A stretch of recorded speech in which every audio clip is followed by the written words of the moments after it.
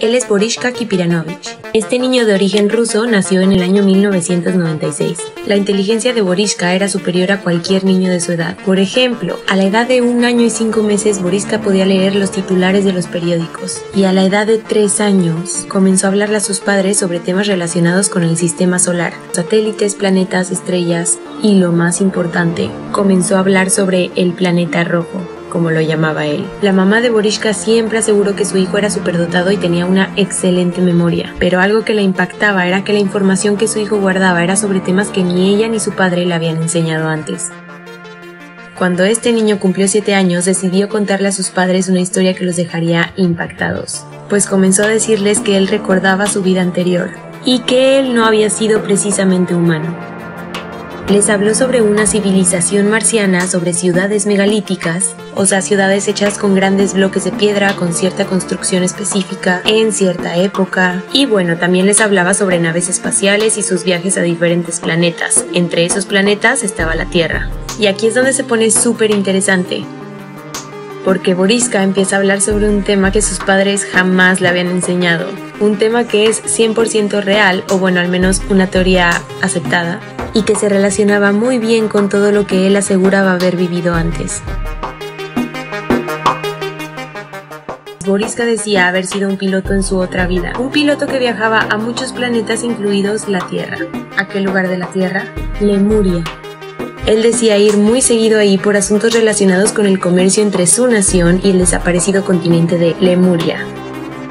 Dijo conocer a la perfección el territorio y que hasta podía verlo en su mente en ese momento. También aseguró haber tenido buenos amigos ahí, y que tampoco ellos eran precisamente humanos. Lemuria es un continente hipotético y fue bautizado así en el siglo XIX por científicos franceses. Supuestamente este continente perdido se encuentra sumergido en el Océano Pacífico. Dentro de los mitos de este continente se encuentran sus habitantes, figuras humanoides que medían entre 3 y 4 metros de altura. Por otro lado, yéndonos del lado científico, muchos dicen que este continente solamente se inventó para reforzar la teoría de la evolución. Lo importante sobre todo esto es que a Boriska nadie nunca le había hablado sobre este tema. Recordemos que todo esto él lo mencionó cuando tenía 7 años. No tenía libros sobre el tema, ni tampoco acceso a internet. En el año 2007, cuando él tenía 11 años, le hicieron una entrevista en la cual hizo declaraciones bastante impresionantes. En la entrevista que Boriska dio a la edad de 11 años, él decía que él vivía en el planeta rojo, o sea, Marte, y cuenta cómo podía ver otros planetas, incluyendo el nuestro, desde su nave espacial. También menciona algunas características de su especie, como por ejemplo que era humanoide y medían aproximadamente 7 metros. Pero que no era la única especie viviendo en Marte. Había más de una especie y todos con diferentes características, tecnología y forma de vida. De hecho, algo que menciona súper interesante es que debido a las distintas tecnologías que cada especie utilizaba, cada una tenía diferentes naves espaciales. Dice que por ejemplo había unas en forma de gota, otras en forma circular y otras muy parecidas a los aviones. Y ahora lo interesante es, una de las razones por la que las personas no creen en los avistamientos extraterrestres es porque los objetos no identificados que aparecen en ellas no coinciden, o sea, todos son diferentes. Y esto hace más fácil que todo sea un montaje.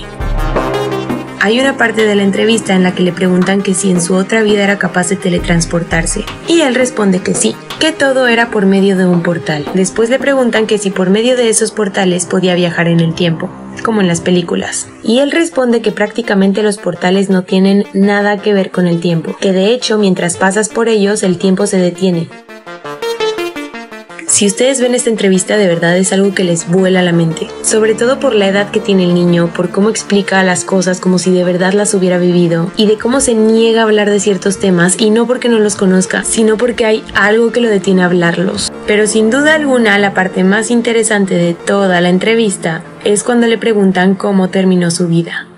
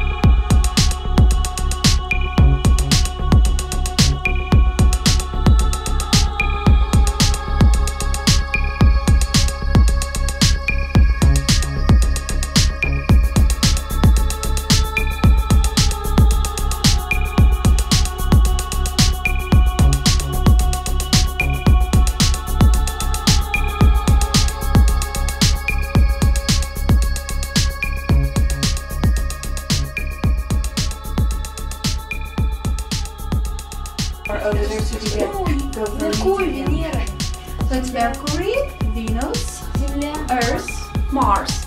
So there was some point, some spot on the Jupiter of different color. He doesn't remember the color, but remember there was a spot. A spot on Jupiter. Yeah.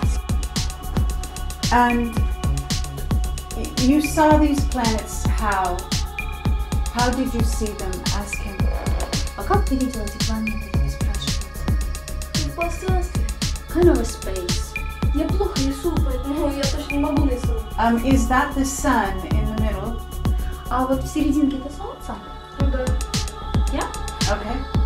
And you see these planets from a spaceship or from the planet, or how did you see them? Ты видела их как бы из корабля или с планеты? From the spaceship. From a С Марса не spaceship. увидишь. You cannot see them from Mars really. I see. And did you see them before you were born? Ты видела их до своего рождения? На Земле? You mean the being born on the Earth? Or another planet? Не обязательно до своего рождения на другой какой-то планете. Не, ну... Вообще, когда летал там в космосе, на Марсе еще когда жил, видел. When I was flying in the space, when I was living in Mars, then I saw them. I see. And was this recently? You remember recent? Ask him, was this recent? Это было не так давно или это было очень давно? Ну, достаточно давно. It was quite long time ago. How long does he know? Ты можешь приблизительно сказать, как давно это было? Can't judge really. I see. How old are you now, Boriska? Сколько тебе лет? Мне лет 11. When is your birthday? Когда ты родился? 11 января 96 года. 11th of January 96. Ah, born on the 11th. Ты родился 11-го, да? And your building is number 11 А здание, где ты живешь, тоже номер 11? that you live in now? Сейчас он живет в доме номер 11. Ну да. А вот где именно в другом городе, ну там недалеко. Я в Волжском родился, а мы живем, жили в другом городе, да? Там здание номер 21 штук. He has two places actually. Before he was living in another place, it was 21st as a number, I but see. now he moved to 11th. I see. Is Mars in this picture? А Марс есть на картинке? Вот здесь. Is Mars really red? Марс на самом деле красный. Атмосфера. The atmosphere is kind of orange. Okay. Is it red on the ground? Is the Earth А of вот Mars сама Земля на Марсе какого цвета? red? Красная? Какая? What is it like? Зеленый цвет. Зеленый. Kind of green rather. Uh-huh. Are there trees on Mars? А там есть деревья? Ну, Are there trees on No, Mars? not really. No trees. How did you come to be here in this different city? The name of the city is, what is the name of the city? Which one? The where he lives now? Yes. А где ты сейчас живешь? В каком городе? Волгоградская область. It's in Volgograd area. Okay. А город Жирновск. And the name of the city is Жирновск. Okay. And do you understand why you're living there? Ты понимаешь, почему ты там живешь? No? Not really? It's okay. Если не понимаешь, то ничего. Да нет. Мне просто Москва больше нравится. I like more Moscow actually. Oh, I like Moscow too. Have you been to the Kremlin? Тут? В или около. You mean in the Kremlin or around? Around the Kremlin? Около него. Both. Have you been in the Kremlin as well? А может там внутри? Ну нет. I was not in. Not yet, I think he says. Okay, but you are a telepath? Ты можешь телепатически чувствовать? Ну, You don't think so? Нет?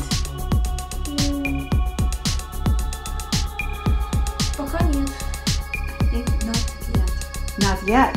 Okay. But the professor says you are a telepath. What do you think of that? Show us the Был professor. случай, когда я в поезде ехал, помните, почувствовал, там было что-то плохо. Да? Вот расскажи об этом. There was some moment when they were in the train and he felt something was wrong. Он плохо помнит. He remembers not Но so я могу well. добавить, что однажды ехал в поезде, нарвался на двух хулиганов, чуть с ними не подрался. There were И так two получилось. criminals. Да. И They appeared когда вернулся, он suddenly. меня сразу спросил, а что в поезде случилось?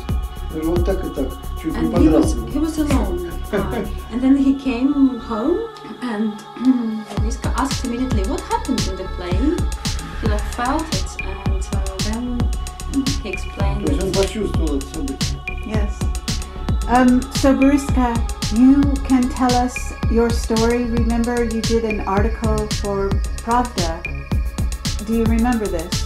2 years ago, you were a smaller child.